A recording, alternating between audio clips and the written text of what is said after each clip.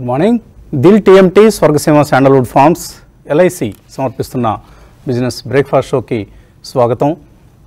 Asia మార్కెట్లో ఈ morning మనకు ఒక మిక్స్డ్ క్యూస్ కనిపిస్తున్నాయి. ఎస్ఎక్స్ నిఫ్టీ వీక్ ఓపెనింగ్ని ఇండికేట్ చేస్తుంది 18,868. సో లాస్ట్ నైట్ యూఎస్ మార్కెట్స్లో కూడా జెరోమ్ పవెల్ టెస్ట్ మనీ తర్వాత మార్కెట్స్ నెగిటివ్గా క్లోజ్ అయ్యాయి. నాస్డాక్ 1.2%, ముఖ్యంగా టెక్ స్టాక్స్లో ఎక్కువ సెల్లింగ్ వచ్చింది. అండ్ S&P 500 కూడా 0.5% నష్టంతో ముగిసింది. సో 2% ఇన్ఫ్లేషన్ టార్గెట్ రీచ్ అయ్యేందుకు మరిన్ని ఇంట్రెస్ట్ రేట్ హైక్స్ తప్పదు, అట్లీస్ట్ మరొక 2 ఇంట్రెస్ట్ రేట్ హైక్స్ ఉంటాయి అన్నట్లుగా పవెల్ తన టెస్ట్ మనీలో చెప్పడం మార్కెట్ను కొంత కృంగదీసిందని చెప్పాలి. అఫ్కోర్స్ యూఎస్ మార్కెట్స్ భారీగా పెరిగాయి ఈ ఏడాదిలో. ఇక్కడ కొంత కరెక్షన్ లేదా ప్రాఫిట్ బుకింగ్ లేదా సెల్లింగ్ అనేది మనకు తప్పదు అన్న భావన ఎక్కువ మందిలో ఉంది. అదర్వైజ్ మన మార్కెట్స్ నిన్న సెన్సెక్స్ పరంగా all time హైని చూసేసాం. Nifty 30 points away from all time high. So కొద్దిగా ఫియర్ ఆఫ్ హైట్స్ అనేది కొనసాగుతోంది.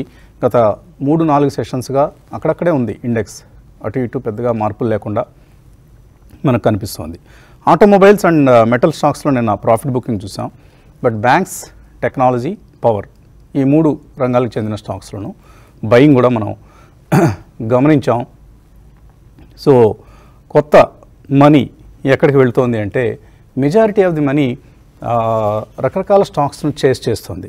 చాలా బ్లాక్ డీల్స్ జరుగుతున్నాయి. ముఖ్యంగా బ్లాక్ డీల్స్ నిన్న కూడా మనం చూసాం. Piramal enterprises, Sriram finance. ఇటు ఏ స్టాక్ అయితే అమ్మకానికి గురవుతుందో ఆ స్టాక్ పెరుగుతోంది ప్రైస్, అండ్ ఎవరైతే అమ్ముతున్నారో ఆ స్టాక్ కూడా ప్రైస్ పెరుగుతోంది. సో అంటే పిరమల్ పెరిగింది, శ్రీరామ్ ఫైనాన్స్ పెరిగింది. ఏం జరిగింది? పిరమల్ ఎంటర్ప్రైజ్ తనకున్న స్టేక్ని శ్రీరామ్ ఫైనాన్స్లో ఉన్న స్టేక్ని అమ్మేసింది. బట్ 2 షేర్లు పెరిగాయి. నార్మల్గా ఒకటే పెరుగుతున్న ఒకటి తగ్గడం అనేది పరిపాటి గతంలో. బట్ ఇప్పుడు ట్రెండ్ మారిపోయింది. HDFC AMCలో కూడా చూసాం మనం. అబర్దీన్ తన స్టేక్ అమ్మినప్పుడు HDFC AMC నార్మల్గా సెల్లింగ్ ప్రెషర్ ఉండాలి, కానీ 15% పెరిగింది అబర్దీన్ అమ్మిన తర్వాత. సో ఇలాగ మనకు కొద్దిగా మార్కెట్ ఏమైనా ఓవర్ హీట్ అవుతోందా అనడానికి కొన్ని ఎర్లీ సంకేతాలుగా వీటిని మనం తీసుకోవచ్చు. బట్ అంత మాత్రానికి మనం ఏమి మార్కెట్ ఇక్కడ నుంచి సెల్లింగ్ వచ్చేస్తుందని గాబరా పడాల్సిన అవసరం లేదు. There is still some potential. ఈ క్వార్టర్లో చూస్తే మనకు ఈ గత 3 నెలల పెర్ఫార్మెన్స్ నిఫ్టీ 9% పెరిగింది, మిడ్ క్యాప్ ఇండెక్స్ 19% పెరిగింది, స్మాల్ క్యాప్ ఇండెక్స్ 20% పెరిగింది. సో ఇటువంటి ఒక అద్భుతమైన పెర్ఫార్మెన్స్ మన మార్కెట్స్లో గమనిస్తూ ఉన్నాం. మొత్తం మీద ఏడాది మొత్తం మీద కనుక మనం చూస్తే ఇప్పటికి నిఫ్టీ 3.3% డౌన్ అయితే mid cap index is up 9.9% and small cap index is up 8.8%.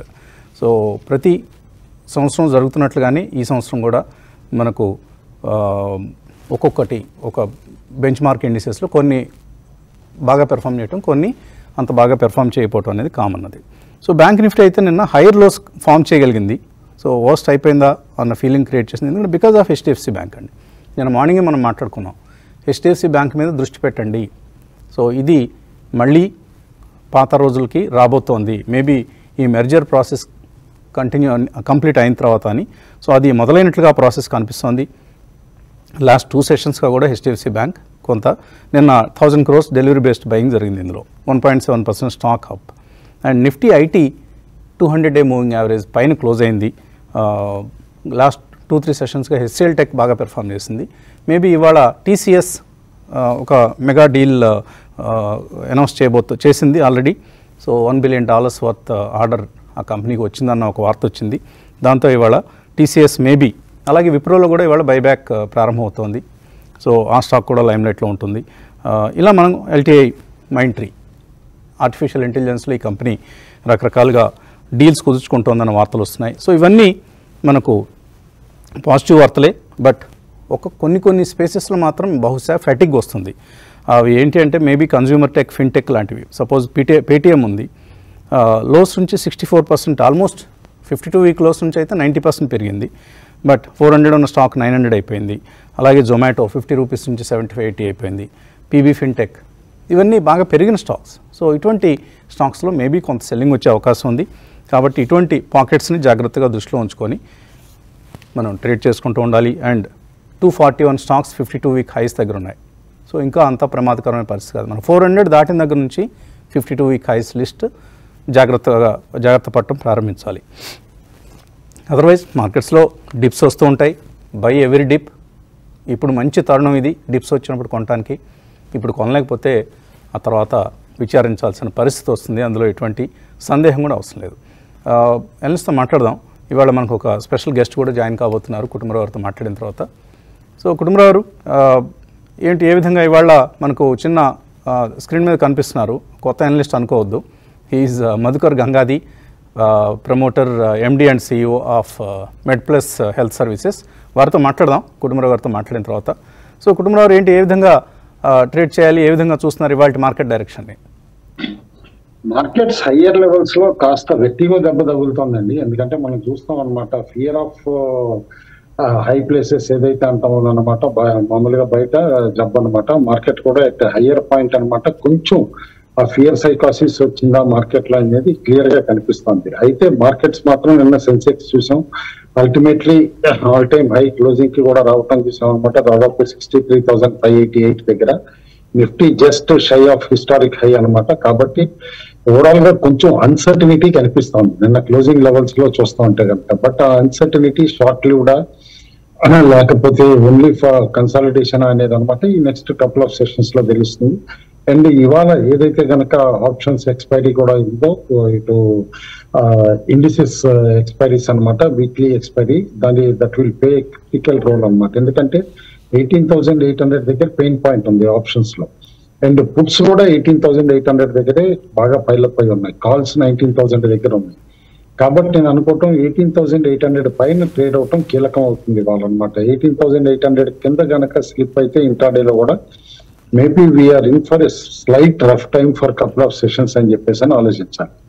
అయితే ఇష్యూ పక్కన పెడితే కొత్త పార్టిసిపెంట్స్ నిన్న చూసాం. హెచ్డిఎఫ్సి ఫ్యామిలీ మొత్తం అనమాట పార్టిసిపేట్ ఎట్లా అయింది. హెచ్డిఎఫ్సి బ్యాంక్ కానీ, హెచ్డిఎఫ్సి కానీ, అండ్ గత కొద్ది రోజులుగా హెచ్డిఎఫ్సి లైఫ్ కానీ, ఈ రీసెంట్ ర్యాలీకి డెఫినెట్లీ హెచ్డిఎఫ్సి గ్రూపే ఊతం ఇచ్చిందని చెప్పేసి కూడా అనుకోవాలి.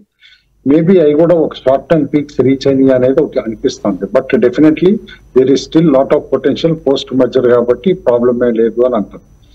అయితే మిగతా స్టాక్స్ లో నిన్న చూస్తా ఉంటే మన దగ్గర టెక్ కొంచెం స్టెబిలిటీ కనిపించిన, ఓవర్ నైట్ యూఎస్ లో టెక్ లో వీక్నెస్ ఏదైతే ఉందో అది మళ్ళీ ఇవాళ రిఫ్లెక్ట్ అయ్యి మేబీ ఇవాళ రివర్సల్ గానమాట మళ్ళీ సెల్లింగ్ వచ్చినా కూడా సర్ప్రైజ్ కాకూడదు.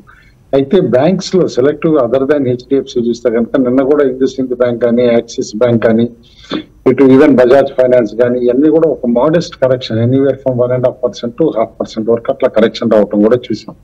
Which is not a big surprise అని కూడా అంటాను, ఎందుకంటే రీసెంట్ ర్యాలీ తర్వాత. అయితే ఆల్ ఇన్ ఆల్ మనం కేర్ఫుల్ గా చూడాల్సింది ఎఫ్ఐఎస్ బయింగ్ నిన్న కూడా అనమాట. కేర్ఫుల్ గా అన్ని బ్లాక్ డీల్స్ కానీ అన్ని చూస్తే కూడా 4,000 crores పైచీలకు వచ్చేసింది. కాబట్టి కన్సిస్టెంట్ గా ఎఫ్ఐఐ బయింగ్ కంటిన్యూ అవుతుందని చెప్పేసి మనం ఎక్స్పెక్ట్ చేయొచ్చు. అయితే ఇవాళ ఒక ఇంట్రెస్టింగ్ ఆర్టికల్ బిజినెస్ పేపర్స్ లో కూడా చూసాం. మాన్సూన్ ఏదైతే కనుక జూన్ లో వీక్ గా ఉంటే తర్వాత కూడా వీక్ గా ఉండాలి అని లేదు అని చెప్పేసి అని చార్ట్స్ రూపేనా ఎవరైతే ప్రెజెంట్ చేశారో హోప్ఫుల్లీ అది కరెక్ట్ అవుతుంది అని అనుకున్నాం. సో దట్ ఎందుకంటే జూన్ లో ఏదైతే కనుక మాన్సూన్ ఇప్పుడు వరకు అండర్ పెర్ఫార్మ్ చేసిందో జూలైలో బెటర్ గా ఉండొచ్చు అని చెప్పేసి అని ఎక్స్పెక్ట్ చేయొచ్చు. గ్లోబల్ క్యూస్ కాస్త నెగిటివ్ గానే ఉన్నాయి. పవెల్ గారి టెస్ట్ మనీ తర్వాత రేట్ హైక్స్ ఖచ్చితంగా ఉంటాయి. ఈ రెండు లోపలే ఇంకా అట్లీస్ట్ 1 or 2 హైక్స్ ఉంటాయి అని చెప్పేసి అక్కడ అనుకోవటంతో కాస్త టెక్ స్టాక్స్ అవన్నీ కూడా వీక్నెస్ ఉన్నాయి అనమాట. మేబీ దాని ఎఫెక్ట్ మన దగ్గర కూడా డామినో ఎఫెక్ట్ ఉండొచ్చు మన కంట్రీలో కూడా అని చెప్పేసి అని అనుకుంటున్నాం.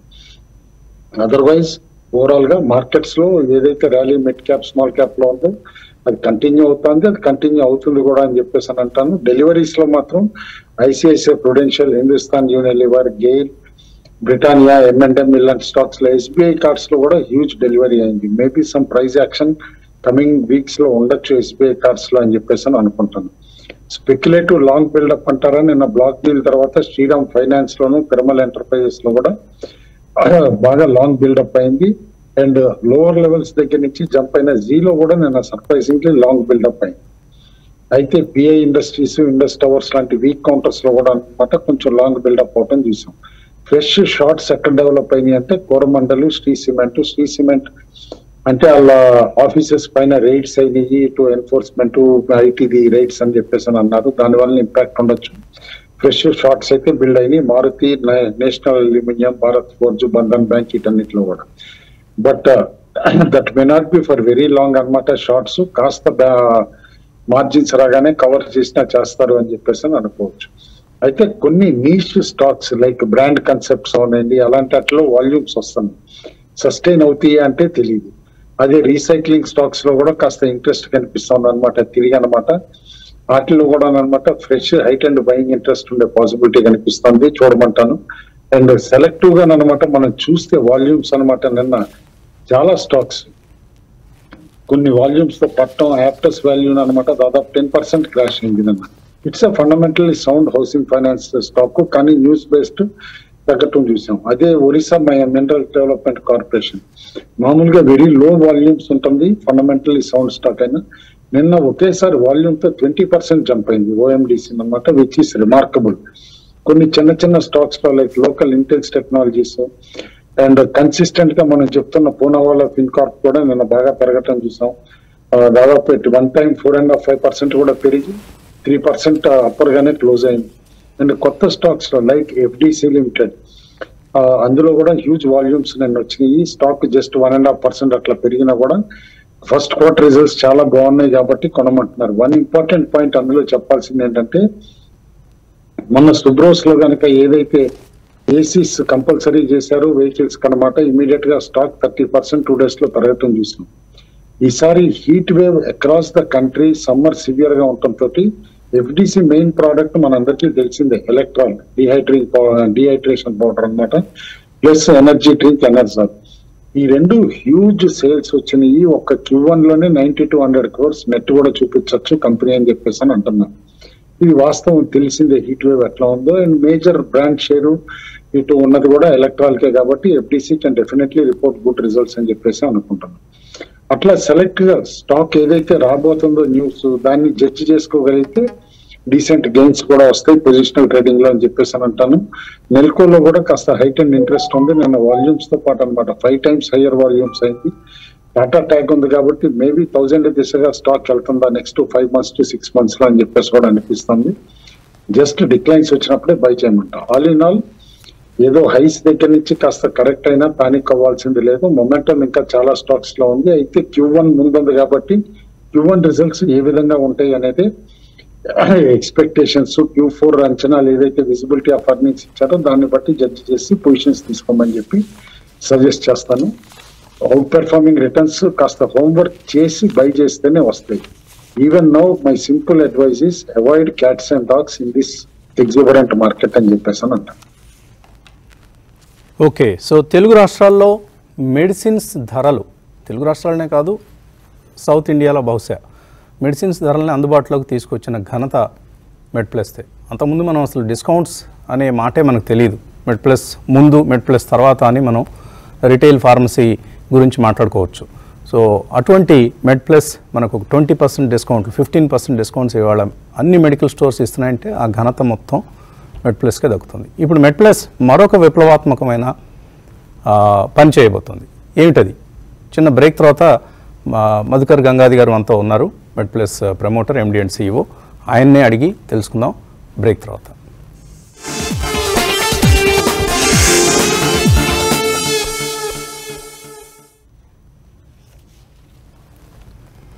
Dil TMT, Swargaseema, sandalwood forms and LIC సమర్పిస్తున్న బిజినెస్ బ్రేక్ఫాస్ట్ షోకి మళ్ళీ స్వాగతం. బ్రేక్ ముందు మనం మాట్లాడుకున్నట్లుగా ఎఫోర్డబుల్ మెడిసిన్స్ని సామాన్యులకు అందుబాటులోకి తీసుకొచ్చిన మెడ్ప్లస్ ఇప్పుడు ఆఫ్ పేటెంట్ డ్రగ్స్కి సంబంధించి మరొక విప్లవాత్మకమైన అడుగు ముందుకు వేసింది. ఏకంగా పేషెంట్స్ 50 to 80%, 50 నుంచి 80% ఆదా చేసుకునేందుకు వీలుగా మెడిసిన్స్ను, అవి both therapeutic medicines and also chronic మెడిసిన్స్ను సామాన్యులకు అందించేందుకు సుమారుగా 800 ఆఫ్ పేటెంట్ మెడిసిన్స్ని వచ్చే 3 నెలల్లో ఇంత భారీ డిస్కౌంట్తో అందించేందుకు రంగం సిద్ధం చేసింది.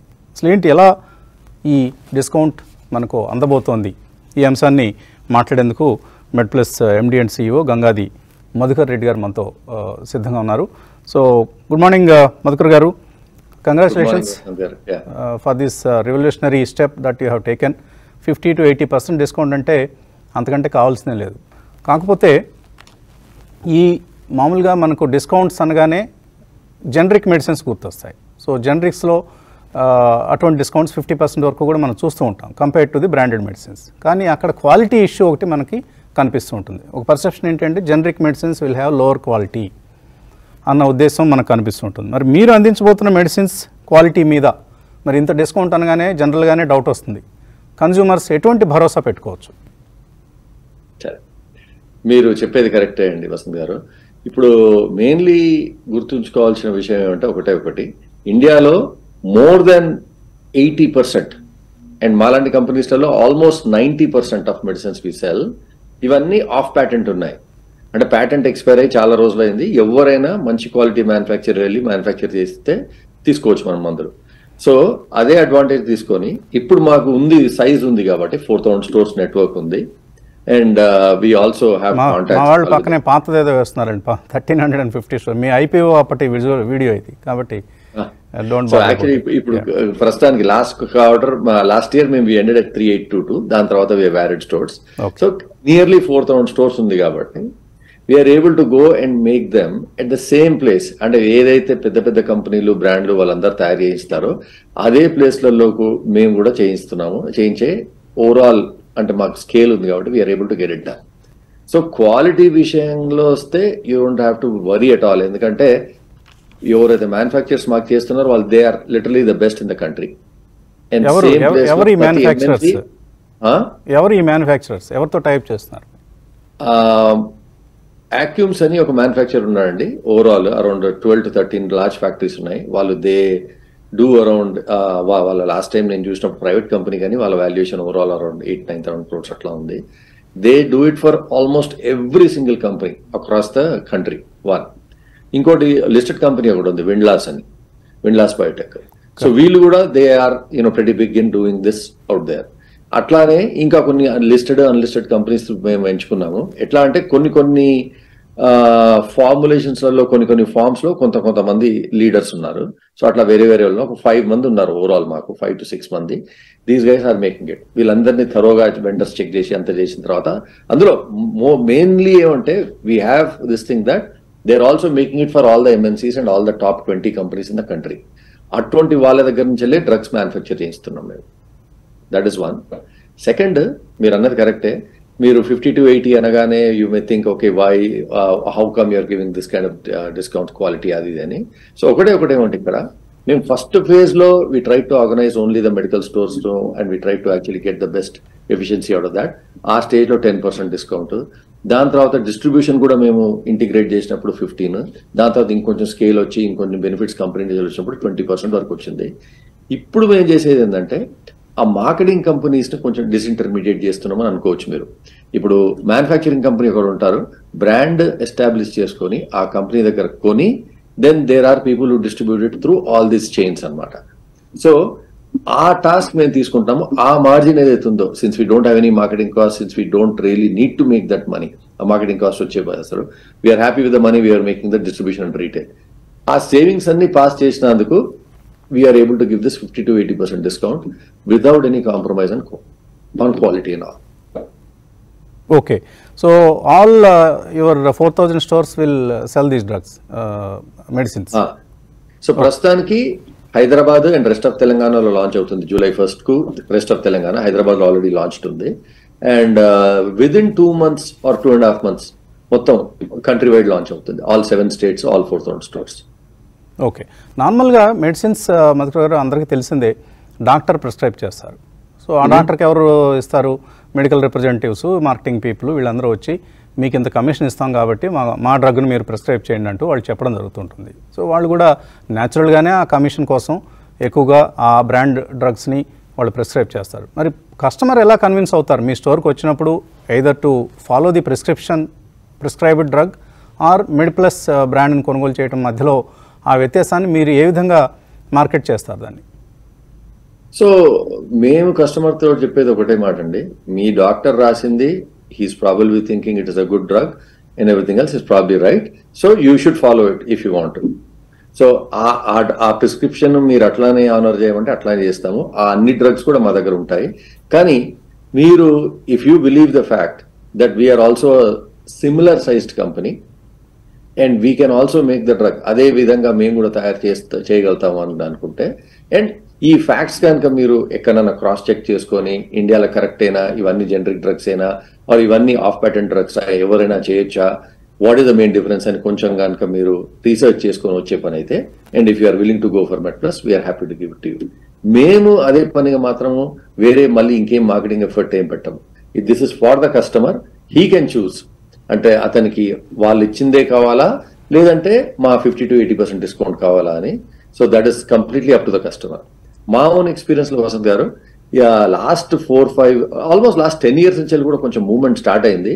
చాలా మంది మీరు అన్నట్టు they have gone to buy generics. అంటే ఆ మధ్యలో ఆమిర్ ఖాన్ షో వచ్చింది ఒకసారి, దాని తర్వాత కూడా there are enough news out there. And ఇది కామన్ నాలెడ్జ్ కూడా దట్ ఈ డ్రగ్స్ అన్ని ప్యాటెంట్ అయిపోయినాయి, చాలా మంది మ్యానుఫ్యాక్చర్ చేస్తారు. సేమ్ డ్రగ్ కొన్ని 3-4-5 వేల బ్రాండ్స్ ఉంటాయి సేమ్ మాలిక్యూల్ కు. హైదరాబాద్ లోనే, దేశవ్యాప్తంగా అయితే ఇంకా చాలా ఎక్కువ ఉంటాయి. సో అవన్నీ ఉన్నాయి, వేరే వేరే కంపెనీస్ అందరు తయారు చేస్తున్నారు అంటే ఏమన్నట్టు. So it is all more or less the same, right?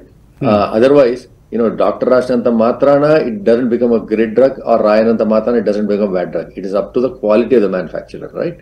Okay. So నేను ఇందాక డాక్టర్ల మీద మేబీ ఆరోపణ చేశాను, కమిషన్ కోసం రాస్తారు అనేది. అది మళ్ళీ దాన్ని ఉపసంహరించుకోవాలి నేను, ఎందుకంటే మళ్ళీ డాక్టర్లు నా మీద దండెత్తే అవకాశం ఉంది. సో డాక్టర్స్ క్వాలిటీని కూడా దృష్టిలో పెట్టుకొని మేబీ కొంతమంది కమిషన్ కోసం రాస్తారు, but majority of the doctors ఈ బ్రాండ్ అయితే పేషెంట్కి మంచిది అనే ఉద్దేశంతో రాస్తూ ఉంటారు. ఎందుకంటే ఏపీఐ ఉన్నంత మాత్రాన, అంటే యాక్చువల్ ఇంగ్రీడియంట్ ఉన్నంత మాత్రాన డ్రగ్ కరెక్ట్ అని ఏం చెప్పలేము మనం. ఎందుకంటే క్వాలిటీ ఆఫ్ మ్యానుఫ్యాక్చరింగ్ లో ఉంటుంది. ప్యాటెంట్ అయిపోయింది వేరే విషయం, కానీ మనకు ప్రాసెస్ కనుక కరెక్ట్ లేకుంటే ఒక్కోసారి ఇంప్యూరిటీస్ ఉన్న ఎయిర్ లో ఉన్న వాళ్ళు కరెక్ట్ హెపా ఫిల్టర్స్ అవన్నీ వాడుకుంటే ఎయిర్ లో ఉన్న ఇంప్యూరిటీస్ రావచ్చు.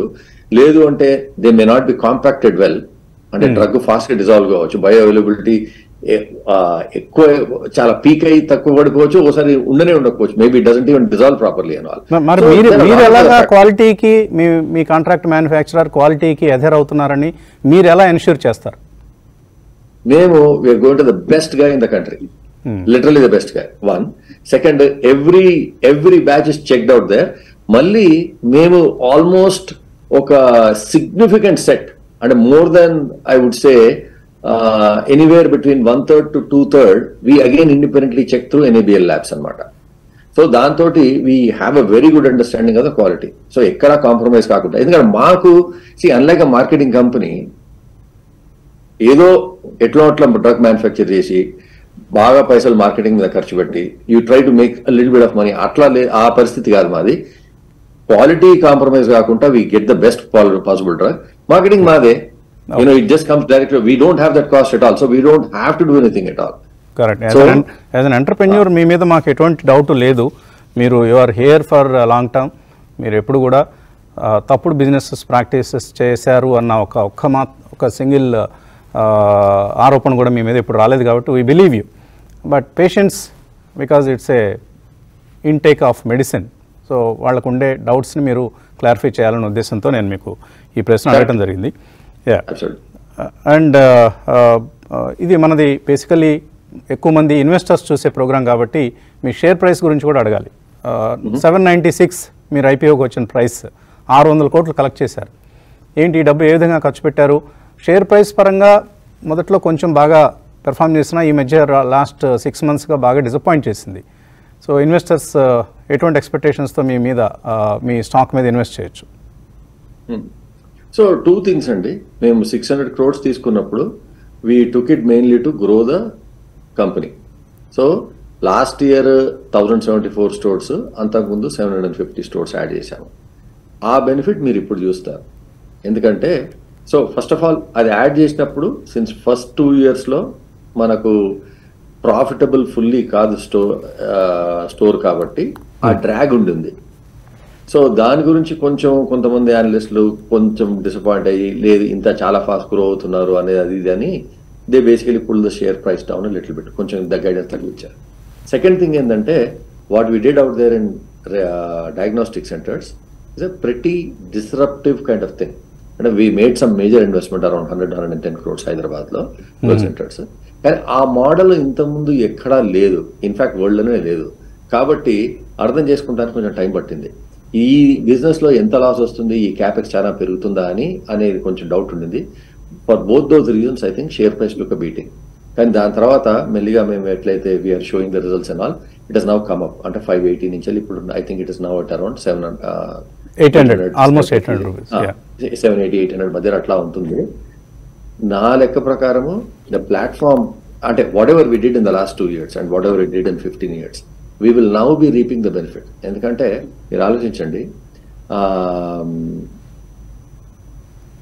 right now we are almost able to do what a pharma company is doing. Correct. Right? You are literally entering into the pharmaceutical business from a retail pharmacy chain. For most of the things. Yeah. Big pharma వాళ్ళందరూ వాళ్ళ ఇవి వేరే ఉన్నాయండి. They get research molecules, they get branded drugs. కొత్త drug వచ్చినప్పుడు they make the API is available only with a few people. Process is also available with only a few people, and then there is a need for someone to go and educate the doctors and all.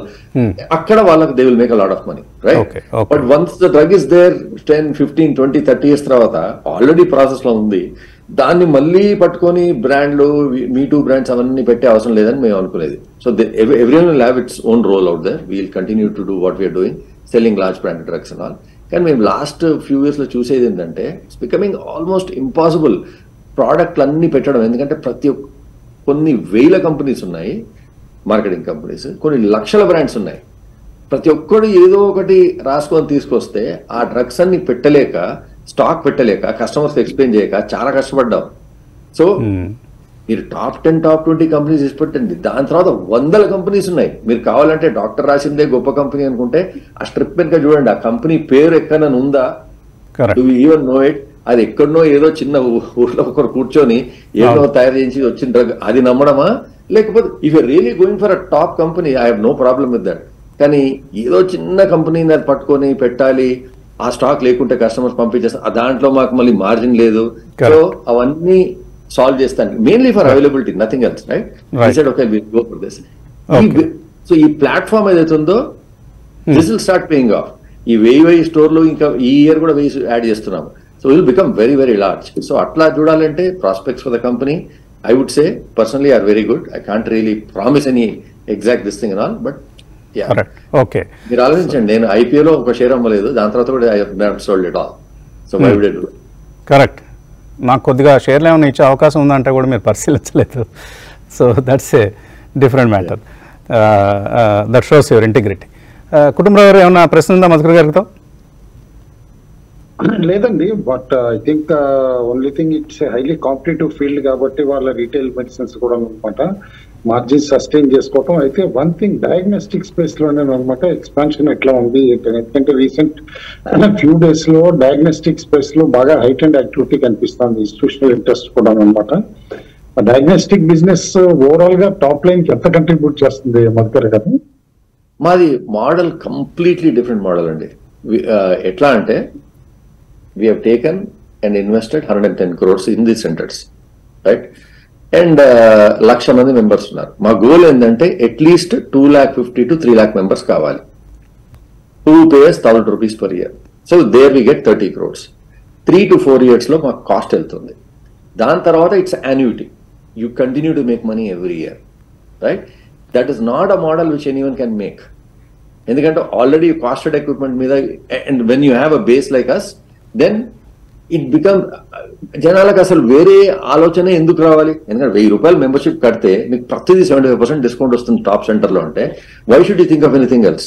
So మెల్లిగా అయినా కానీ we know will ప్రివెల్, people will come and basically become members as we go forward. So that we are seeing it is playing out.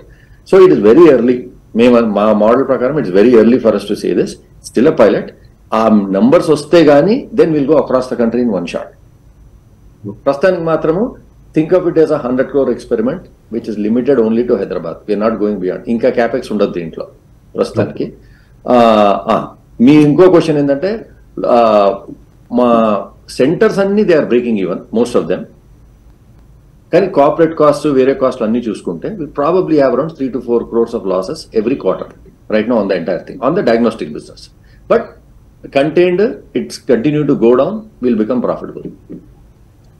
So Madhukar గారు, Q4 performance ఇప్పుడు కూడా ఈ క్వార్టర్లో కూడా repeat అవుతుందా? Because you had an extraordinary performance in Q4. Q1 typically weak, Vasant garu, so I don't, it's very difficult for me to tell you. But just అంటే year on year will grow, that's for sure, there is no problem. But ఎట్లా ఉంటుంది అనేది we will let you. Okay, anyway congratulations Madhukar గారు. We wish your 50 to 80% discount will be A hit. And ఇందాక నేను మధుకర్ గారిని ఏదో షేర్లు అడిగాని చెప్పాను, మనకు నోట్లో మాట ఆగదు కదా. సో అక్కడ ఏంటంటే ఆయన ఫ్రీగా అడగలేదు, నేను ఐపీఓ ప్రైస్కి నాకు కొన్ని షేర్లు అలాట్ చేసే అవకాశం ఏదైనా ఉందా అని అడిగాను, అంతే. అది ఎలాగూ సాధ్యపడలేదు కాబట్టి ఇక్కడ ఏమీ ఇష్యూ లేదు. ఆ తర్వాత ప్రైస్ తగ్గినప్పుడు కొందామని టెంప్ట్ అయ్యాను, కొనలేకపోయాను. ఇవన్నీ about my personal investment choices. Thank you Madhukar గారు, thanks for joining us. And Madhukar గారు is a good friend of mind for a very long term, 2004 నుంచి తెలుసు ఆయన నాకు. కాబట్టి ఇది కూడా ఒక స్టాండర్డ్ డిస్క్లైమర్. ఆయన ఫ్రెండ్ కాబట్టి ఇక్కడ కూర్చోబెట్టడం కాదు, మనకు అందుబాటులో ఉన్న హైదరాబాద్ బేస్డ్ ప్రమోటర్స్ని అప్పుడప్పుడు ఈ ప్లాట్ఫామ్కి తీసుకొస్తున్నాం. బ్రేక్ తీసుకున్నావా are will give the break? Okay, చిన్న బ్రేక్, 3 minutes. 18,849, 850 ఈ లెవెల్ కనిపిస్తుంది నిఫ్టీలో. స్వల్ప వీక్ ఓపెనింగ్ అండ్ ఫ్లాట్గా ఉందని చెప్పాలి. నిఫ్టీ బ్యాంక్ మాత్రం బెటర్గా ఉంది because of HDFC bank. And Sensex 65 పాయింట్లు నష్టపోయింది. మిడ్ క్యాప్ ఇండెక్స్ గమనిస్తే స్లైట్లీ పాజిటివ్గా ఉంది. 1755 స్టాక్స్ లాభాలతో ప్రారంభమైతే 592 స్టాక్స్ నష్టాలతో ప్రారంభమయ్యాయి. రాజేంద్ర గారు, ఆప్షన్స్ ఎక్స్పైరీ ఉంది ఇవాళ, weekly options both Nifty and bank నిఫ్టీకి సంబంధించి. సో ఎలాగా ట్రేడ్ చేయాలి ఇవాళ? మార్కెట్ కన్సాలిడేషన్ లో ఉండే ఛాన్స్ ఎక్కువ ఉందండి. రీజన్ ఏంటంటే నిన్న ఒక డోజీ బార్ ఫార్మేషన్ జరిగింది అండ్ నిన్న హై చూస్తే కూడా 18,875 and it was just about 12 points away from all time high. So ఈ కన్సాలిడేషన్ కొనసాగే ఛాన్సెస్ ఎక్కువ కనిపిస్తుంది. సో స్మార్ట్ మనీ నా ఉద్దేశంలో 18,800 or 18,900 మధ్యలో ఎక్కువ ప్లే చేస్తుంది. దట్స్ వేర్ ద మార్కెట్ ఏదైతే బిహేవ్ చేస్తుందో అట్లా కనిపిస్తుంది. సిమిలర్లీ బ్యాంక్ నిఫ్టీ కూడా ప్రాబ్లీ 44,077 అనేది ఒక కీ రెసిస్టెన్స్ ఉంటుంది. So that's where the play is. అంటే 44,000 దగ్గర around smart money is playing అని అనొచ్చు. ఆఫ్ కోర్స్ ఇవాళ వొలటాలిటీ అగైన్ ఉంటుంది కాబట్టి probably market might trade in the range of about 50 to 80 points అని చెప్తాను ఈ రోజు కూడా.